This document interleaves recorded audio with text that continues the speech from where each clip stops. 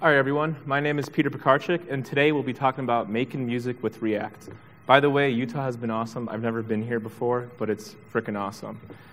So I'm trying something fun and something new. This isn't something that I do full-time. This is just something I do on the side.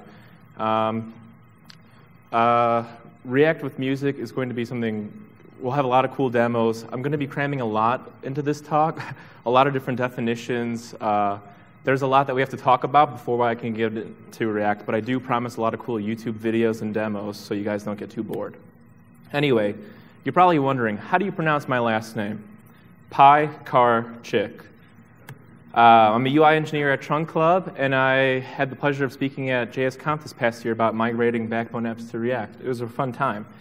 So if you're wondering why I'm dressed so well, it's because I work at Trunk Club. Our slogan is, men hate to shop, but they love to look good. We set you up with a stylist. She'll talk to you about what you do, how you like to get dressed, and then she'll send you a whole bunch of clothing. You keep what you like, you return what you don't like.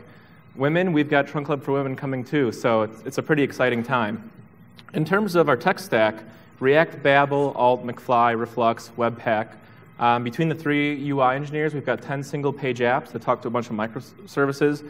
2 customer-facing apps, and 8 internal apps, everything from finance to warehouse, packing and shipping a trunk, finding the right clothing for you. That's something I work on. And we promised to do something crazy a few weeks ago. We promised to stick to a framework and use it for at least a whole year. We had several different implementations of Flux going around. CoffeeScript was still lingering. The UI team was moving much faster than the people we needed to support, so we made the decision to not be the butt of every joke. But most importantly, why am I here today? Why am I here right now? So React is definitely simplifying the developer experience, right? But the community talks about it in terms of the traditional website experience. You talk to a server, you get some data, data changes, re-render your component. But React can just do much more than just render your website. And React Native has been a great example of doing that too, right? It introduced iOS development for people that just know JavaScript and React. I kind of want to take things to another level and build an ecosystem around audio. I think there's a lot of potential and a lot of cool stuff we can do. So where did all this excitement start?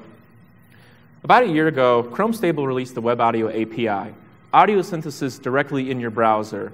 You could create sounds, you can create music, you can do whatever you wanted to do. But the thing was, you were still stuck tapping keys on your keyboard. As a musician, that's not the best instrument, right? So about a year later, the Chrome Stable released the MIDI API. That means you can plug an instrument, something like this, directly to your computer and play stuff directly in the browser. Think about the potential this opens us up to. A virtual instrument right in your browser, you got the potential to collaborate, make music, share music, you do whatever you want, just like you share websites already. My background with music, I grew up playing a violin and piano and absolutely hated it. Started violin in the 1st grade. It was cool until about the 3rd grade when I lost the first violin seat. Can you blame me though? You could only play hot cross buns so many times in front of your parents. And I didn't think music making was cool again until about high school when I discovered music making apps. So I was a huge nerd back then. When I wasn't screwing around with Dreamweaver and Photoshop, I was making music in Fruity Loops. It was a cool time. And it actually paid off in college when I was able to DJ at a bunch of local bars and make $100 for a Saturday night. 5 hours of DJing, I was a millionaire back then. So I focused on making music for a while. But then I had to take a break when I realized I had to take engineering a little more seriously so I can get a job after I graduate. And just recently rekindled that relationship. For your viewing pleasure, here's a picture of me, freshman year, circa 2009, DJing a house party. I am so glad I'm behind that, or I'm past that stage in my life. So what does it take to make music? Better yet, what does it take to make sound? I want to guide you guys through the process of creating a basic instrument in the browser. Like a synthesizer, for example. So what is a synthesizer? Think of electronic piano with a bunch of different knobs and oscillators. You've got oscillators, envelopes, modulations, and of course the keys that you press. The picture that you see up here is a Moog Voyager XL. It's a hardware synthesizer. It's a music-making machine in a box. It's got the signature Moog warm sound. These things were super popular in the 70s and 80s, along with a wide variety of other synths too, like Yamaha, Roland, they all made a whole bunch. And they usually start with an initialized patch, right? So when you first turn the thing on, it's got one oscillator, no sound effects or no features. And this was the signature initialized sound. Back then, you had a lot of hardware, a lot of parts, right? These were all physical things with circuits. So the enclosure that you had could totally affect the sound that you get. And Moog was super well known for its wooden frames and its rich, warm sound. I want to demonstrate that for you guys with this short video.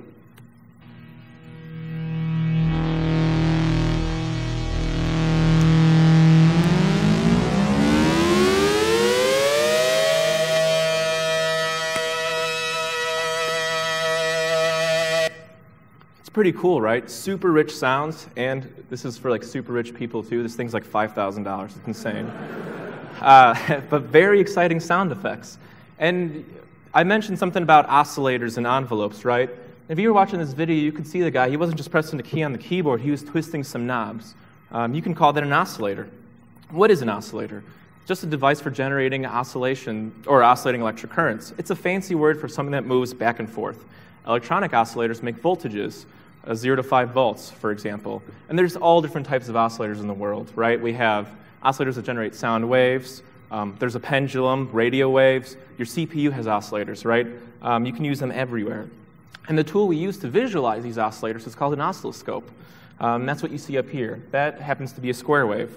There's obviously a lot more I can get into about this, but I want to show you guys a few basic visualizations and then let you hear the sound too, so you can get an idea of what an oscillator generates. So the first one we have is a sine wave. I'm taking you guys back to high school calc. You used to have to graph these things on your TI-83 calculators, right? When you zoom in on a sound wave, this is what a sine wave looks like.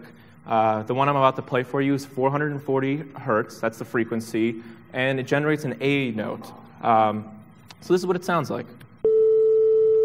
Super subtle, super simple. If you remember the hearing test we used to take back in elementary school, they use the same exact sound. So the next basic one is a sawtooth wave. You can probably guess why it's called the sawtooth. It's because it looks like a sawtooth. This one's a little more intense. Brace yourselves. Oh, that's quieter than I thought. Nice. And then lastly, square wave. So same idea. It's shaped like a square. And it sounds like that. So what's the relationship between a synthesizer and an oscillator? A great analogy that I came up with is the tuning fork. I'm sure you recognize one of these. If you don't, the idea is simple. You take a tuning fork, you bang it against something, the poles start shaking and vibrating and emit a frequency, and that frequency just happens to be a note. The width and height of each side decide the speed of the vibration and the note that it's going to emit. So think of the synthesizer in this case, the instrument, as the tuning fork, and the vibrations that come from one of these as the oscillator. In the tuning fork's case, this instrument is immutable. Talk about a perfect buzzword to use here. You can't change the frequency or the sound, and it'll always play the exact same frequency. Finally, we're going to talk about envelopes, right? Envelopes are a super important part of sound. And they break down into 4 different stages. The attack, the time from 0 to maximum amplitude, your peak energy, and everything generates an attack. A guitar string, a kick, a snare, the snap of your fingers. A low attack is a great example, or snapping your fingers is a great example of a low attack, right? You snap it, you hear the sound instantly. A high attack, you hear the sound gradually increase, right? The next one in that process is decay. Decay is a little harder to hear, but know it's there. A lot of electronic dance music uses decay when they morph and mutate sounds. But when it comes to a classical instrument, you don't really hear much decay. And what decay does is it takes you from that maximum peak that you hit with the attack and normalize it to a more sustained level, right? And that's where sustain comes in. Sustain is the body of your sound, the sound that you're usually hearing when you hear an instrument. Violins are a great example, right? As you pull your bow across the string at a constant speed, you're sustaining that note and you're hearing it for a longer time. And then finally, when you release that note, you get into something called the release phase, right? It's the time it takes from that normalized sound to hit 0. A great example of this, too, is a guitar pluck. As soon as you pluck your string, the sound doesn't abruptly end. It still resonates for a while, right? That is a great example of release. So now you must be wondering, Peter, how do I do this on my computer? What do I need to make music on my machine? Well, that's called a digital audio workstation. The one that you see up on the screen is Ableton, but there's a whole bunch of them. You've probably heard of GarageBand. It comes on every Mac. Logic is its more powerful, expensive brother. And there's a bunch of other ones. Like I said, Ableton is really big in the electronic dance music scene. Fruity Loops is huge for rap artists. Lil Wayne made Pro Tools famous, but it's sort of dying off now. And Bigwig is supposed to be there to replace it. The best way you can think about DAW is a DAW is a framework you can use to create music. There's lots of them, right? You've got a variety to choose from. That's something we're used to in the JavaScript realm, right? Lots of things to choose from. No one says you have to use one. No one says you have to use a JavaScript framework either. We've all seen global variables before, right? So now let's demo some of that stuff. I've been talking about all this stuff. So I created a simple DAW in the browser. It's one oscillator, which is a React component, and 5 audio parameters: attack, decay, sustain, release, and volume, just in case it gets a little loud. All these components live inside an instrument component, the source of truth. The oscillator and audio parameter make up a synthesizer. The synthesizer lives in the browser, which we can call our DAW. OK, here we go. So now here we go. If I just press a note on my keyboard,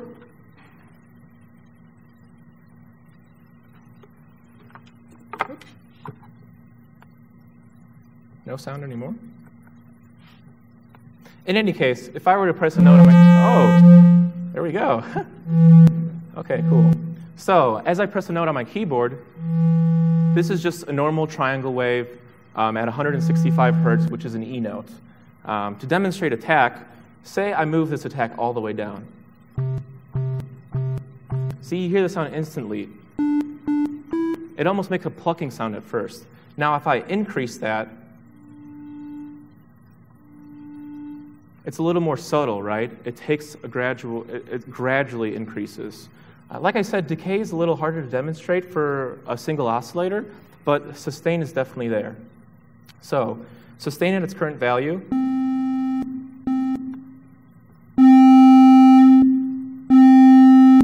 As I increase the sustain, the body of the sound increases too. It's a little more rich. And then finally, release. So just like you have the attack that builds the sound, the release breaks it down. So a short release, it ends abruptly, right? But a long release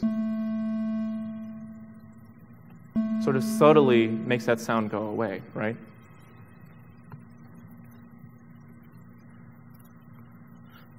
All right, so we've talked about how to make a basic instrument. What can we use this for?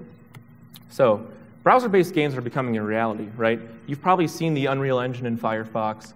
You may have heard of Chrome Racer that Google came up with, and then Angry Birds for Chrome. These are all games that are already utilizing the Web Audio API to render all their sounds. Now, how does that improve the gaming developer experience, right? You can do a lot of cool things. You can update sound effects on the fly. You don't have to bring in an MP3 file anymore. There's a lot that goes on in a game, right? Audio is obviously a huge feature of games. You've got all the sound effects, the background music, and there's numerous amounts. You can have a game has thousands and thousands of different sounds. You don't have to compile an MP3 anymore and import it into the browser. You can create as many sounds as you need to, and then just manipulate them on the fly. It's cheaper to create an oscillator in the browser than it is to import another MP3. I want to demo the Chrome Racer game for you. It's pretty cool. If you have a second after this talk, check it out. And the way it works is you connect a bunch of different phones together. You place them next to each other, and it creates a racetrack. As more and more people join the game, it generates new sounds and makes it a more dynamic experience, right? It's pretty exciting.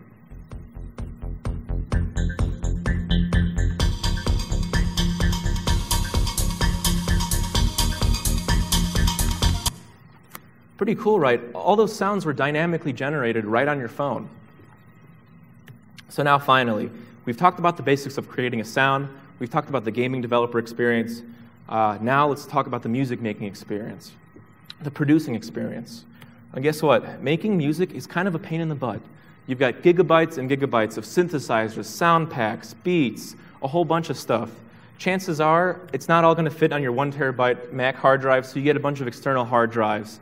As soon as you disconnect that hard drive and reconnect it, the software is going to have to look through that whole hard drive to remap the sounds again. It gets kind of annoying. You'll end up building a dedicated music-making computer, but that's not the best when it comes to convenience, right?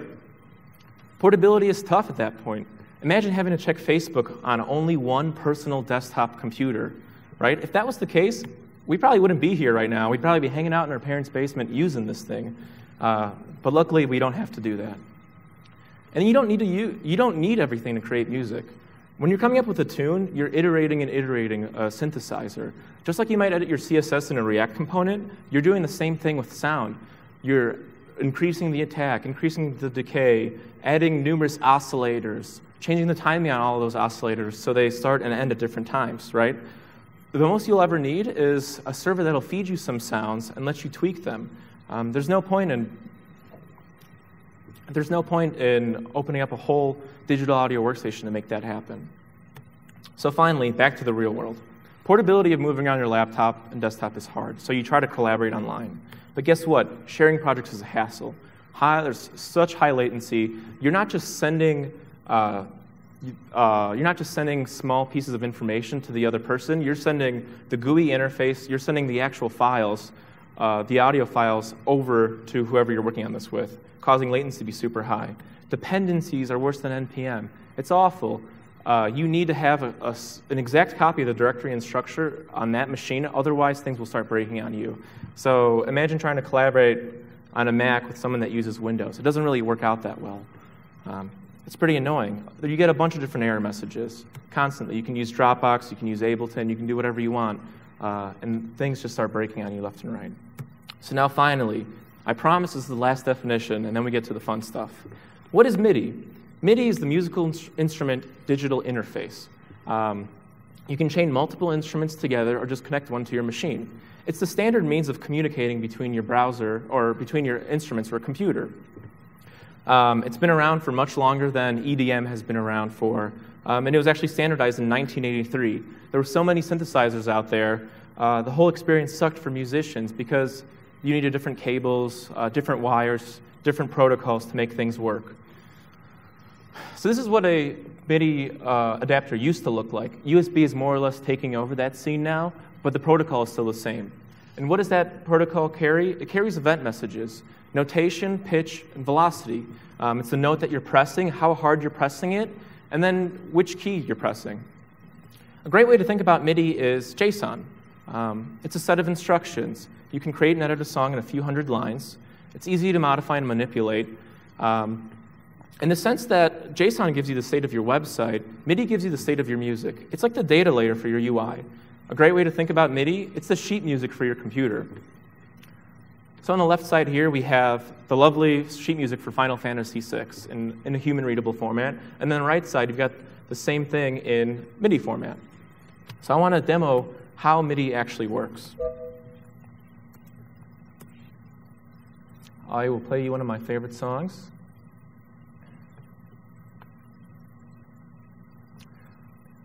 So the cool thing about MIDI is, when you open up a MIDI track inside of a DAW like GarageBand, what it'll try to do is map all the different instruments to whatever instrument you have locally on your computer. It's pretty smart that way. It's good to remember that MIDI does not define the sound that you want to hear. It just tells you what to play it, not how to play it. Sounds pretty familiar, right?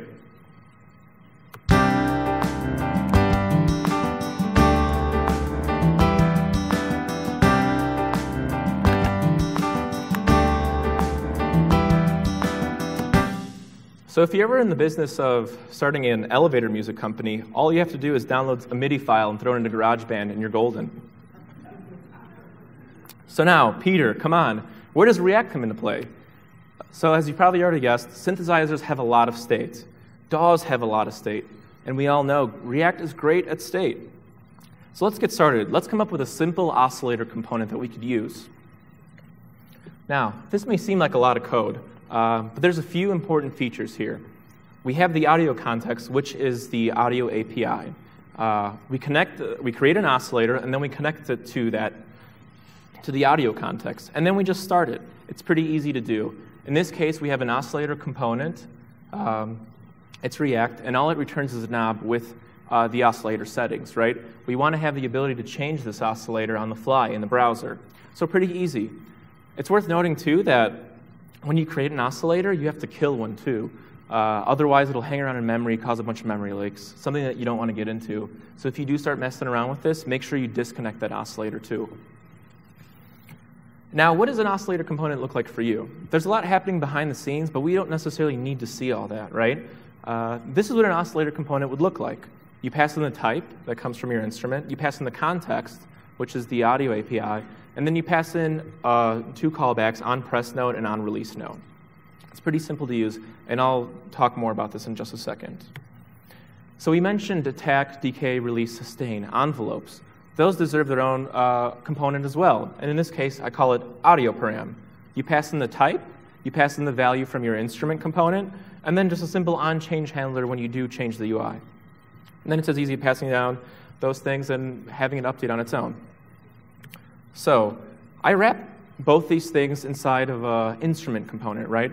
This component is where you want the source of truth to live, right? We can add as many oscillators as we want. We can come up with our initialized sound like we talked about earlier. So when you open up a browser, you can start playing instantly. Now, what does a bird's eye view look like of this happening? So we have state. In this case, we've got 2 different oscillators. We have a sustain parameter, and then just on press and on release note, which is, in our case, as soon as you press a key, it creates an oscillator, and as you let go, it kills the oscillator. And all a violin and piano is a bunch of sound waves, right? What we're doing here is recreating those sounds, those sound waves as best we can, just in the browser.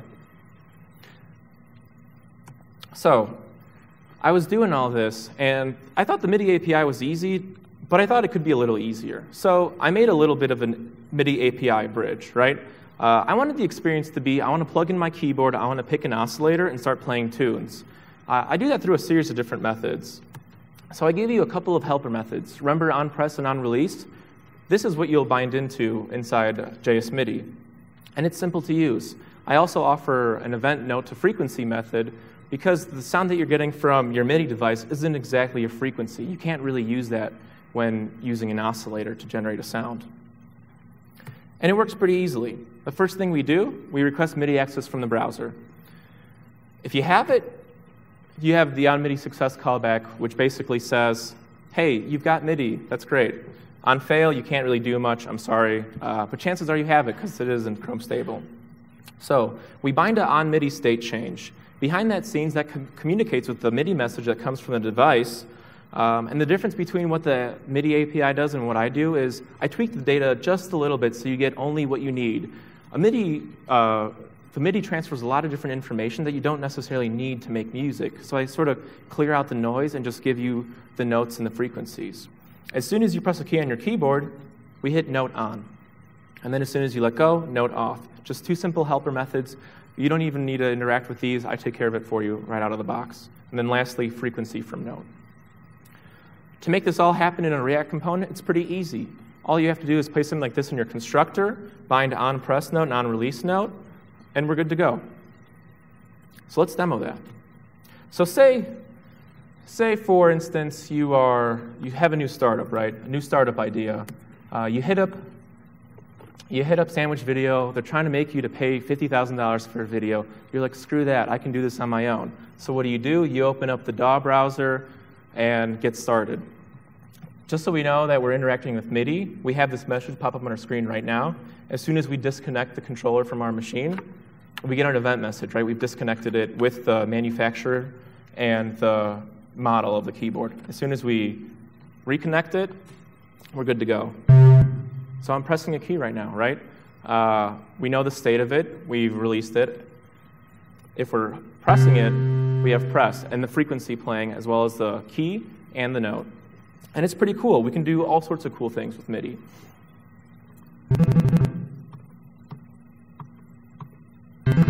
So we talked about making a simple startup video sound, right?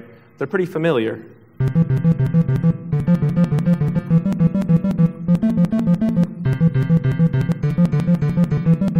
Hi, I'm Jem Young, the founder of Tattoos for Babies, a new way of seeing your baby. Right? How easy was that? We did it. We just saved $50,000. Now you can hire me.